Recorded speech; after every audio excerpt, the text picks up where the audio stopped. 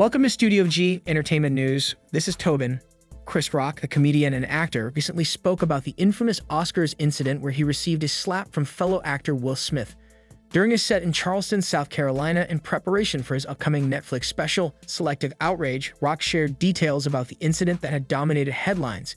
He spoke about how it felt to be hit, saying, "The thing people want to know. Did it hurt? Hell yeah, it hurt." He also made reference to their respective roles in the 2001 film Ali, where Smith played the role of Muhammad Ali and Rock starred in the 1991 film New Jack City, where he played Pookie. Rock even referenced one of Smith's rap tracks, saying that he got hit so hard that he heard summertime ringing in his ears. The incident took place at the Oscars after Rock made a joke about Jada Pinkett Smith's shaved head, saying, "Jada, I love you, G.I. Jane 2, can't wait to see it." Pinkett Smith has been diagnosed with alopecia, which causes hair loss, and the joke did not go down well with Will Smith.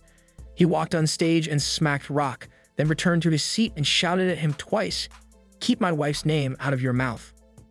Although Smith apologized on multiple occasions for the incident, he resigned from the Academy of Motion Picture Arts and Sciences ahead of being issued a 10-year ban from the Oscars.